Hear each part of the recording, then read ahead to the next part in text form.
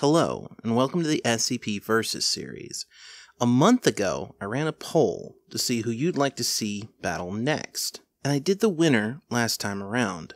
Now, in second place was something I personally kind of wanted to see, so I decided to do it as well. I just was going to do it after the other.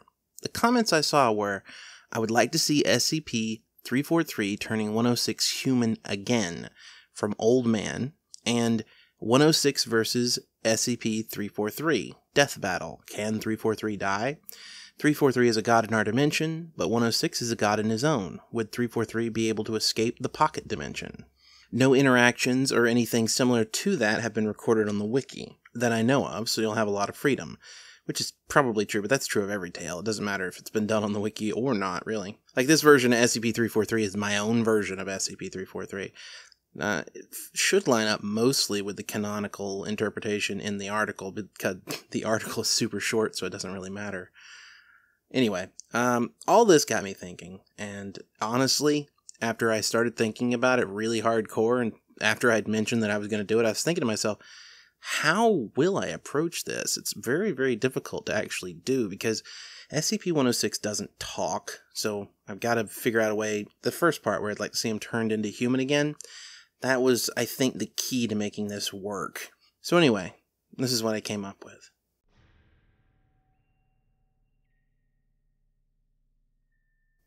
SCP-343 stood, stone-faced, staring at SCP-106, who probed the pure white room for an exit. Everything that 106 touched turned brown and black and peeled slightly away from his hands and feet. But the room itself was featureless, and it was lit with a glow that didn't really originate from any one point. It was simply bright. SCP-343 stood up as the rotting man tried to reach a hand through the wall again. There's no way out of here right now. You get your little pockets of nothing, and I get mine. The old man looked over at SCP-343 with a lopsided grin that slowly fell. Release, it offered, with a dark, raspy voice. Eventually. Don't struggle. This is my home, and I can do whatever I want here. And I've been talking to your fellows. They're all quite interesting. The stuff in containment at this site's just... most of it's born in places I couldn't see, but not you. I know you. You were born out in the open. The shrunken, elderly form of SCP-106 puffed up in an instant and advanced on SCP-343, but every step he took gained him no ground. It was as if he was walking through quicksand. No, wait. Mud. The room suddenly shifted, and the two were standing in a muddy trench, lined every 6 feet or so with wooden beams to support the sagging earth to create a space of just 4 or 5 feet to stand in.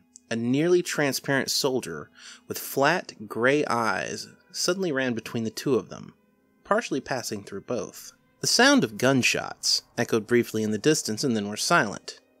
Home. The old man said, with a chuckle. Yes, but we really can't discuss this easily if you're going to remain monolexical. SCP-343 snapped his fingers, and the old man's blackened skin suddenly began to show life. Underneath it was a young soldier. And then clothing appeared, similar in dress to the ghostly soldiers that were now visible all around them. And then the young soldier that had recently been created suddenly shifted over in a blur to the body of the soldier with the gray eyes that had passed by them earlier, who was now sitting in a lonely corner of the trench. Oh, that is quite a trick, the young man said with a grin, to no one in particular. The remaining soldiers paid him little attention, save for a rare glance filled with scorn. Perhaps they were used to him muttering to himself, or perhaps this was simply a conversation they couldn't hear or see. SCP-343 smirked. They don't like you. No, they don't. People seldomly like things they do not understand. Well, that's why I brought you here. I just want to understand what makes you, you. Ah, yes, returning me to a simpler time, where men fought for God and country. No, not for me, never for me. This and SCP-343 motioned to the sky. This is designed by men to extract suffering and turn it into something meaningful. Of course. And it's beautiful. It's hell. Well, you would know. Maybe it's something you'd know as well, right? I mean, you built your own little dimension, based in part on this place. Well, we all return to the same old standards eventually. This place was a refuge for me. Those men see it as a grave, a punishment. But I came here seeking a home. Something happened? Oh, something always happens. I wasn't born a monster. Perhaps I was, but a different kind. The streets of London rejected me, robbed me of the things I wanted. So I took what I wanted, and I came here, one step ahead of the noose. How many people died before you came here? Oh, dozens. Most forgotten. Some were a bit more important, but I managed to stay out of the papers. Until, of course, the last one. How was I to know that he was a lord? Pitiful clothing for nobility, but there's no accounting for taste. And you don't regret any of it. Well, tell me, do you? You're the greatest mass murderer of all time. The young man waved a hand at the trench. All of this is you. Millions march to their deaths for a war that won't change anything, and in 20 years there'll be another that's even worse. And all you had to do was step in. Say no more, and these people would live. But you and I both know the truth of the matter. A death is just the beginning of our suffering. SCP-343 looked off into the distance, and then he snapped his fingers again. The trench fell away, and the sky darkened to pitch black. The two of them stood in the middle of a dark room, with the sound of a slow drip echoing constantly, and the only thing they could see was each other. This place is important to you. Is this where it ends? What is this place? Magnificent. Black slime climbed up the young man's body, engulfing him in just a second. SCP-343 reached a hand up to snap when the darkened form reached into his chest. Mine. SCP-343 gulped suddenly as the hand passed through him, and then he began to choke. He couldn't breathe at all. His hand dropped. His vision went dark. No gods here. SCP-343 collapsed to the ground, and SCP-106 finally released him. SCP-343 went to snap his fingers again, but this time he found them covered in a black ichor. His eyes went wide as SCP-106 loomed over him with an impossibly wide grin.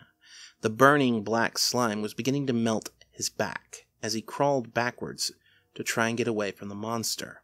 Then he found himself slipping through the floor. He sank into the black tar, slowly, screaming, trying to grab at the edges, but he found no purchase. And then, just as suddenly, he fell out into his own white room, covered in burning black slime, and he could feel the same substance deep in his lungs. He spent the next few minutes coughing it up, while a dark chuckle echoed off the walls.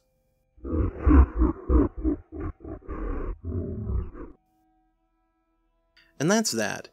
I don't know if I have any more SCP-343 battles in me. I actually briefly considered killing him off in this particular tale, but then I figured, nah, maybe I'll do at least one more. But let me know, as a reply to the pinned comment I'm going to make below, who you think should be battled next. And it doesn't have to involve SCP-343. If you've got another idea, go ahead. Just tell me what you would like to see, who you'd like to see, and what kind of battle you want it to be. Any SCP characters or objects will do. I think next time around I'm probably going to try something a little bit more action-heavy. I'm not sure what. You know what? Just make some suggestions and I'll look through them.